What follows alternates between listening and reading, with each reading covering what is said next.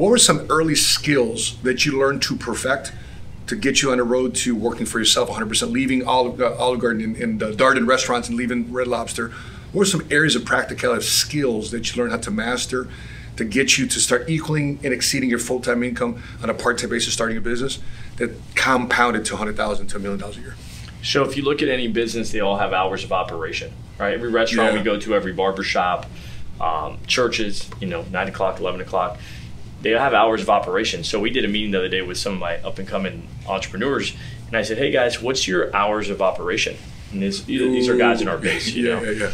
And they're like, I don't have any, I just work when I can, I show up when I can. And if you only do things when you can, you're never going to be successful,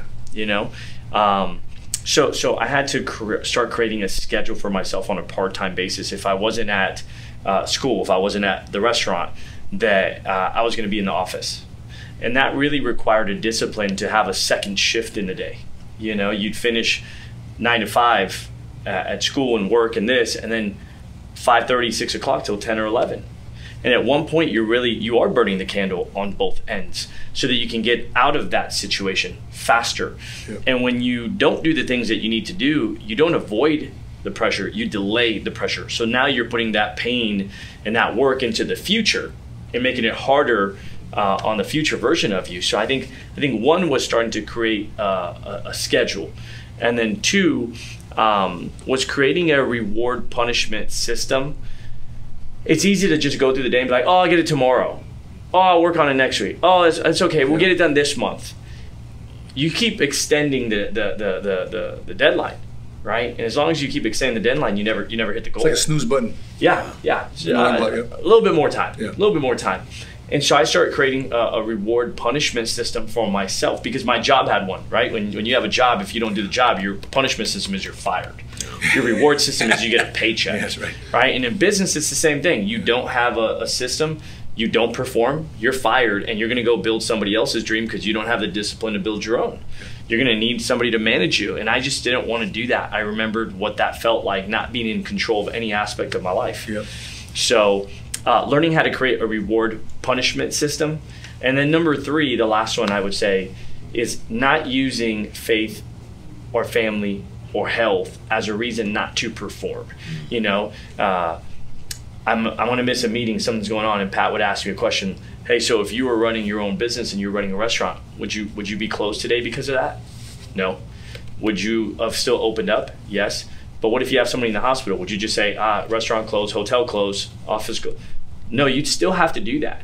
And that's the hard part, is when we first hear that from somebody, maybe a consultant or friend or mentor or book we're reading, we think that person is so freaking they don't care. They're just cold-hearted. They don't understand my situation, until you realize that person had to overcome those same things in order to be successful, and they're trying to help you break through.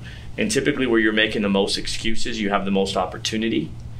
And I had to change the way I looked at this person as, no, man, they don't care, versus they're such a great example of what's possible if I don't use those things as an excuse in my life. Birthdays, holidays. And Pat would always say, look at are they playing the Super Bowl today? Hey, it's Christmas. Yeah. Guess what everybody's watching? Yeah. They're watching the game. Yeah.